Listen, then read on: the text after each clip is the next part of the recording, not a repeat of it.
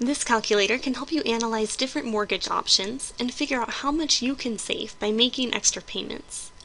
When you open the spreadsheet, it comes with this sample data. You'll want to fill out all of the white cells with your own information.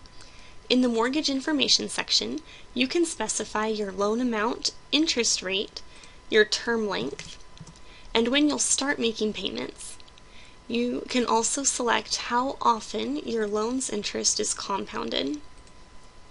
Then you can choose how often you will be making payments. Each of these choices is a little different, and there's explanations in the red triangles to the left. But an overview is that semi-monthly has 24 payments in a year, biweekly has 26 payments in a year, and accelerated biweekly has 26 payments that are slightly larger than the other ones. As you make changes, you can see the summary table update with the total interest that you'll be paying, the total payments you'll make, and also when your last payment date will be. And this is also represented visually for you in a graph here. The chart shows how the balance of your mortgage will decrease over time, either with those extra payments or without them. The standard mortgage payment consists of the principal and interest due each period, and that amount is shown here. But also for your reference, we've included a section for estimating the additional tax and insurance portions of the payment for United States mortgages. Everywhere else in the calculator where we talk about mortgage payments, we're referring only to the principal and interest amounts. One important thing to be aware of in mortgages is to know that making extra payments can save you a lot of money.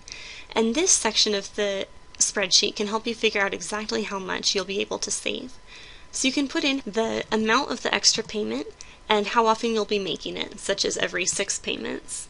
You can also include an extra annual payment, such as one that you'd pay at the end of a year. And then as you're updating this, then of course the summary table is updating, and you can see the time being shaved off your mortgage as you pay off more principal earlier on. And it adds up for you exactly how much you'll be able to save in your interest. There's a few other great features of this calculator. One of them is that you can see what your loan balance will be in a few years. You just type the year and it will tell you what the balance will approximately be at that time. And another feature is that you can compare variable and fixed rate mortgages. If you want to use a variable rate mortgage, then you'll just enter all of the information about the minimum and maximum interest rates and how often they'll be changing. And that can be represented for you in this interest rate history graph that shows what it will be at any given point in time. And all of this information that you've entered is summarized in this payment schedule that you can look at each different date of your payments and what the total amount will be, as well as how it's broken up into the different categories.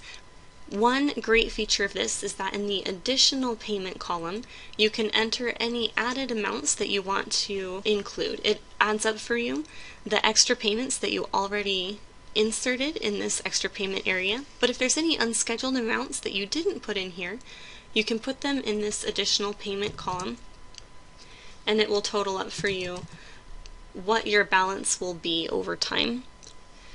One final thing I want to show you about this calculator is that sometimes it's really nice to add up how much interest you've paid in a year.